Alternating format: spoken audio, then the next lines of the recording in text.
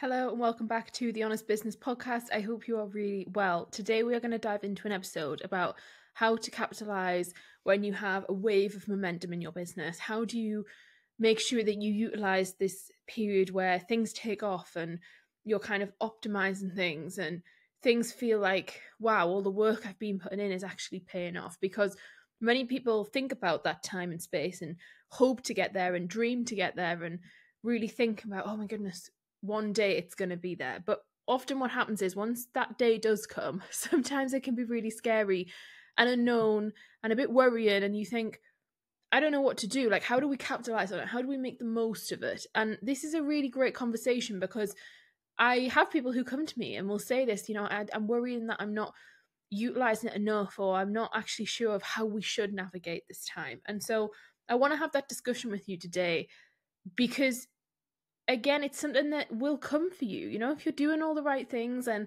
it might take years and years, it might take months, it might take weeks, but you will hit a point where you think, wow, things are really taking off here. Momentum's really building. Everything that I've been working towards is moving. What do I do next? And so that's what I'm going to talk you through this episode. So first thing we need to figure out is, how do you know when this is happening? So how do you know if you're actually in this period of like things are really taking off, and you've got like this wave of momentum? What that might look like, and it can take shape in a whole array of things, but one of it might be that you're selling out of services or product or things where there's a cap on how much you can sell. Another might be that you are seeing extreme growth in a certain service or product. So maybe, it's a passive offer, maybe it's, you can have an unlimited amount of sales, but maybe you're seeing some real out of normality trends and scope kind of increases. That can be a sign that things are really taking off. It also can be social media growth. It could be that your email list is really growing. It could be that you're seeing a lot of people talking outside of your business about your business, and you're hearing, you're getting a lot of referrals. It might be that you're sort of seeing this influx of inquiries and you're like, I don't understand where this is coming from, but you're finding out that people are really, your referral system is really working for you. But there will tend to be this energy, and I can only describe it as an energy because sometimes people will come and say, oh, I feel this energy of like things are gaining momentum, things are moving, things are starting to like really take off. And knowing what it is that it looks like is important in your business. So if you're not there yet, I'd really encourage you script and you write out and you visualize, what does that look like for you? How does that take shape? What sort of things would you know? What signs are in place? And part of that is like sort of almost like a manifestation of like, let's manifest that. But also it's part of a thing of you being able to recognize and understand like, oh, okay, this is going to happen. Or I might feel like this. For some people, it's like they feel like they have no time. They feel like they're rushing off their feet. They feel like things are really busy. And whilst that can be a whole other set of reasons as to why that is, sometimes that is because the business has taken off and the momentum's building. It might be that you feel like you can't hire fast enough. So being able to understand what does that look like for you in your business is really important. From a practical perspective, if you are in a period where you've had this month where there's just things have just feel like they're really going well and they're blown up and you're like, wow, okay, this is like really working amazingly, something I'd suggest to you is to look at the short term. So immediately, what can you do? Well, you need to be building your email list. So if you're having a period where you've got a lot of eyes on you as a business or things are really taking off, then you want to be building email lists and you want to be building kind of assets that you own, which, as we all know, your email list is one of the only things that you actually own. So therefore, making sure you've got a really good freebie, a really good option for people to want to opt in and to exchange their email. Also, nurturing that's really important. So nurturing the people that are coming onto your email list, whether that's new people, whether that's existing people, but making sure there's a clear journey of people are going to join the email list at this point and they're going to be nurtured via this method. Don't overcomplicate that. Don't make it more difficult than it needs to be. You can have multiple freebies if you want to do like a free opt-in. But again, think about how are you actively going to be able to promote effectively these different free offerings. And therefore, there's a real differentiator between having loads of freebies for the sake of it and being strategic in that. So I'd argue like three freebies really is more than enough if you're going to effectively market them consistently. Now, ideally, all of those freebies might have a funnel built on the back of them that's going to help to kind of convert to purchase.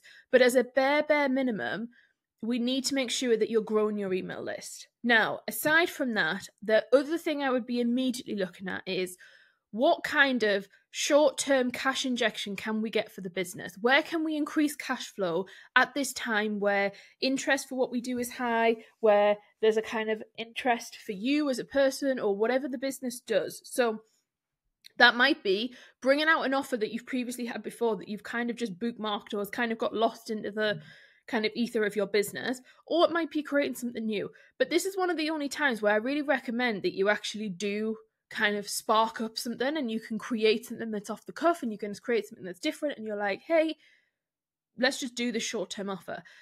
One of the reasons for doing that is if you've got a high volume of interest, you've got momentum building, you've got a lot of eyes on you, converting as many people as you can to something is much better than kind of just keeping a whole load of people in a social media presence that you've not yet actually converted. So I'd really recommend that you look at like short term, what is a kind of cash flow hit that you can have into the business that will positively impact the business. And the reason I say that is because I would recommend you then reinvest that money back into the business and back into growth, whether that's going to be expansion of team, whether that's going to be around quality of things that you can produce, whether that's going to be around new offerings and new product development. Like the money can go to a whole host of different things, but I wouldn't don't look at the money as like, oh great, it's more money that's going to go in my pocket. That can be the case, but I'm suggesting that you look at it as like that chunk of money is then going to go into reinvestment of keeping this momentum going or growing the momentum even further. One of the worst things you can do if you're in this phase of like really having a great time and things have really taken off is being silent. I need you to keep going with that. So really looking at how can I communicate with people? How can people get to know me? It's almost like you've started the business again. Like, let's just go through like who you are, what your story is, what your values are, like really getting clear on educating people who are coming into your world. Because you've got to remember, people are coming into your world every single day. So every single day, you can be regurgitating similar information or sharing it in a different format to help people understand. This isn't a case for you to assume, and this is what happens for most people. Most people then just assume everybody knows everything about them. Everyone knows what they stand for. The reality of it is if you are on a momentum wheel at the minute and you're going forward, it's highly likely that you have got a whole set of people who don't know all of that. And so this is the time for you to kind of lean in and really go for it. Now, whilst that is going on, I can't stress enough how physically important it is, imperative is probably the better word, that you look long term. And this is what most people don't. The first bit we've discussed, most people do, and that's kind of the general goings on of what happens, and most people will advise them to do that. However, what you must do at this point is also look at long-term planning, long-term sales plans, long-term cash flow, and what does the new version of this business look like now that it has taken off and has reached probably some milestones that you had been trying to get to. If you do not do that, the business will stagnate. The business will get to a point where the momentum runs out and you feel like, oh no, and it either crashes back down or it sort of maintains itself at a pace, but it will not be able to keep just continuously going and going and going if you are not clear on what is the long-term plan. So you must take time to really establish what the long-term plan is. And I know this is really hard because when you're in the middle of it, you don't want to do it. Like in the middle of it, you're like, I've got all these things going on and I've got to keep going. And you've been invited to events and you're invited to speak on this thing and do this thing. And like, there's so many external things going on that you're like, that are exciting and you want to jump at. And it really suggests that this is the time that you've got to protect your time even more than usual. So you've really got to capitalize and like hold space for yourself and know what is best for you now and future you. You're sort of looking ahead. You're not looking at like, oh, this is amazing, this is great. Like, yes, you need to enjoy it and yes, you need to take it in, but you also have got to keep a grasp on what is the longer term impact of this? What do I want the longer term impact to be? Because the reality of it is if you're in this like phase of it taking off and feeling really good, you want to keep that. And you can keep that, but it requires you to be intentional and strategic and have a real clear understanding about what you are wanting to happen. So think about longer term, what is going to benefit the business. And what I mean by that is typically it's higher ticket stuff. So while you're in a period of momentum, you're going to have a short-term offer, you're going to have cash injections. Typically, they might be of a lower price point to try and gather as many people in and build a more volume-based model of getting as many people as possible who are in the beginning stages of your funnel. But then you also, and I can't stress this enough, try and build in some high-ticket revenue, some high-ticket sales that will build your monthly recurring revenue. So where can you either push your high ticket offer that you've already got, which hopefully you've got some kind of higher ticket offering, or are you going to have to create one? But having some kind of high ticket thing in there is super important. It makes total sense for the growth of the business normally, given the kind of momentum that you're building. Because as soon as you've got more people to play with, it's much easier to kind of set the different price points and for the price points to make sense.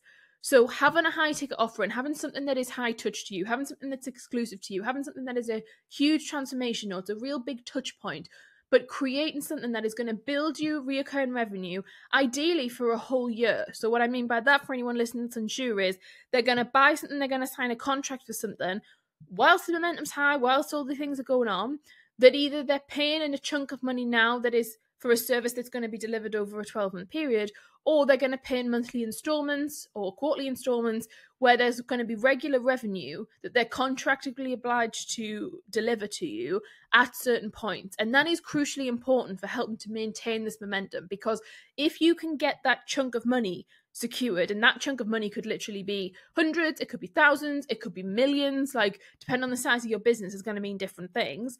That chunk of money allows for the business to then do a whole other set of stuff, which is where you would look at scaling strategy and where you would look at growth strategy, depending on how big you want to take the business and how far you want to run with it. But building some kind of high ticket offer that then helps you to have monthly reoccurring revenue is a really important one, because what the key difference here is, yes, you can sell high ticket stuff, which might be a one hit. So for example, if you're a consultant, it might be that you sell £5,000 or £10,000 or £20,000 strategy day. But the only kind of thing with that is it's a one and done thing, which I'm not saying don't do, and I'm not saying that isn't going to work. You can totally sell that.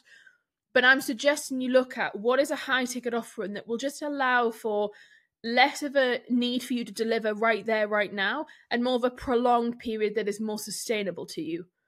Because what happens sometimes is that when this stuff kicks off, people might start selling high ticket, but they're selling a kind of short-term offering. They then do, let's just say that the strategy day, for example, they then do 10 of those in the space of a month or 2 months, burn themselves out completely, crash and burn, momentum gets completely lost, they have to take 2 months out of the business, they end up in such a turmoil with themselves, and that's a whole other thing we have to navigate from that. So in terms of a sustainability perspective, I highly, highly suggest you look at how can we sell a high ticket offer, but how can we do it either on a longer term basis, on an ongoing contract with a minimum contract length? Like, how do we build that into the business? Because that's what's going to make your business sustainable. And it's also what's going to make you keep the business going in terms of creating transformation for people that people then want to continue talking about, which will aid the business further. And that is something that is really, really important. Now, what do you do marketing wise? This is a question that comes up in terms of, right, we've got this whole wave going on. Everything's going really well. The momentum is building. What can we do from a marketing perspective? And there's two ways of looking at this. The first one I've kind of mentioned in the fact of, do not stop doing all your marketing. Like, you have to keep going with your marketing. Sometimes people will come to me and say, well, we're fully booked out, or we haven't got anything to sell people because, you know, the momentum's took off and now things are going really well. But you've got all these eyes on you, or potential eyes that are coming to look at you, but you haven't got anything to sell. That does not matter. I still need you to put out content. You still need to market your business. You either need a wait list in operation of how the services is going to run, or you need to, you need a product. Like, I would argue in this day and age, there is no reason for a business not to be able to sell anything at any point. Whether that's you're selling something for £7 or you're going to sell something for £70,000, there should be something that people can buy at all times, even if your like main service capacity is full. So there's a whole piece there where you've got to look at, right, what are we marketing? The other thing to look at is, how are you building brand awareness? brand awareness, if you're at this point of momentum taking off, it's probably, it's doing something, it's working, but this is a great opportunity to extend that. It's also about looking at, okay, we talked about building the email list. Your marketing, kind of whole marketing, could be around how do we build this email list even further. So even if you're not directing people to a point of sale, it's really important that you figure out, like, what do you make in the thing? If you've got a podcast, for example, that can be the focus of your marketing activities, to promote the podcast and to get people glued in and get people there and listening. So you've really got to, I would never say, like, there's rarely a point where it's going to make sense for someone to stop marketing or not do their marketing. It's about understanding, how does their strategy change? Does it change? Does it need to? And there's also this difficulty that people come across of, where do you change something even though it's working? And this is the thing that you've got to be really careful of, because my biggest point in this episode is, don't stop doing what is working. Like, whatever has gotten you to the point of the momentum kicking off and happening, that needs to be continued. So, and I think this is where often the momentum drops, because people trail off, or they lose it, or they stop, or they have all sorts of different reasons as to why. And I'm not saying you can't stop, and if you do, it makes you a bad business owner. Like, life gets in the way, things happen. But ideally, you need to continue doing whatever is working. Yes, you can tweak it. Yes, you can improve it. Yes, you can change it slightly. But really be careful to not sort of almost shoot yourself in the foot by doing all these things and then realizing, actually, we should have kept going with the thing that got us there in the first place. The other thing to kind of note on that is, there's a difference between stopping doing what's working and tweaking something because it's unsustainable. If what you're doing is unsustainable, it is okay for you to tweak it. It's okay for you to find a way to make it more sustainable, but you need to be intentional about how that works. The other thing I want to mention is that you need to enjoy this. Like, make sure you take time to enjoy this moment, because, business is a living, breathing thing. At some point, it will have its issues, it'll have its challenges, it'll have its difficulties. So really enjoy the season you're in. Take it all in. Think about it. Think about, what are you learning? Thinking about what's good, thinking about what's not so good. But really enjoy in this period of, wow, I have made something happen, and this is how it's running. Take note of the learnings and take note of the reflections. Take note of what doesn't feel good and what is draining you, what's causing you a lot of issues, what isn't. Because the reality of it is when you're in this situation, things are not, like, always great. They're not going to be like there's no problems. Often people will come to me and say, oh my goodness, this has happened, and now I feel like I've got more problems than I ever have done. And that's just, business to some degree. The bigger you get, the bigger the kind of risk gets, the bigger the potential of things going wrong happens, somewhat. And that's okay. It's not about us trying to create a business where there's never an issue or there's never a problem. But I think really optimizing where you're at and what you've got is important. At this point as well, you must get support, in my opinion. Like, try your best to get some solid support for you. So if you're the leader, if you're the CEO, if you're the director, you're the one that's leading the team, you're kind of leading a vision, you're trying to figure out the vision, maybe the vision feels a bit blurred after this has all happened, make sure you invest in quality help and support. And I mean that from a strategic perspective, like a coach, a mentor, a consultant, an advisor. Like, make sure you've got a team of people supporting you and around you that is really conducive to making sure that you can continue this growth and this kind of boom in the business. Because it's very easy for you to kind of get derailed and get sidetracked, and for things to kind of move in various directions. And you need people there around you saying, hang on a minute, like, what is the next step? What are we working towards? What's the next piece of this? You don't have to do that all alone. I suppose you kind of, if you've managed to get to that point on your own, it can sometimes feel like, well, why do I want to bring someone in? Because, like, I've managed to get this far, I'll get wherever I need to go again. But I think just be really, really careful that you don't shoehorn yourself into an area where you think, I've got to do this on my own and I've got to make sure that I am invincible, because you don't have to be. You really, really don't. I hope you enjoy this period that you're in, and I hope you really thrive in it and like utilize it and talk about it. That's the other thing. Like, it's really important. Many of you will have a personal brand, or you have some kind of connection point where you're talking to a community of people. Tell them about it. People want to get on board with that. They want to hear a really raw perspective. And as much as people like to hear about when things go wrong, they do, enjoy to hear when things are going right, but share with them the kind of difficulties that you are facing, even though X, Y, and Z thing is happening. I hope you take this episode and do something good with it. And I will be back next week with another conundrum, another question for us to look at. But this was all about how to capitalize on a wave of when things take off and kind of managing momentum and optimizing it. Please leave me a review. Leave us a review. I don't think there's many reviews. Please leave us a review. Helps more people find us. That's really important because more business owners and leaders need to access this podcast, and the reviews really help to do that. So I really appreciate if you've already left a review, but if you haven't, please click the 5 stars or however many stars you want to give us and leave us a quick review. Take care, and I will speak to you next week. Bye.